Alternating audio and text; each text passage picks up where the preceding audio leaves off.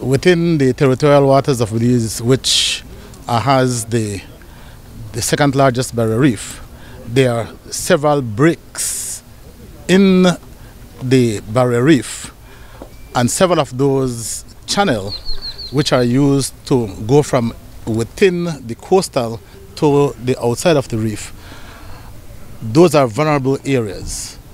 So by deploying these buoys in those areas, the right is for like when you're returning, so those should always be kept on the right side when you're coming back to home port, and the green should be on the port side or the left side. And in the middle is the safe water which will be used to navigate.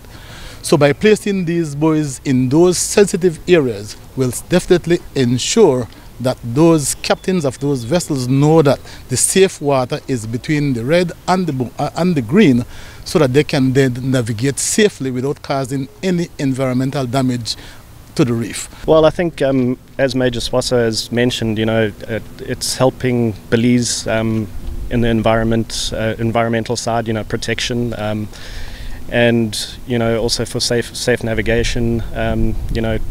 We as Belize Island Holdings, Harvest Key, take that very seriously. As everybody knows, we have our own port as well. So yes, I mean, we look at it as a safety factor and environmental factor, and we're very happy that we can help.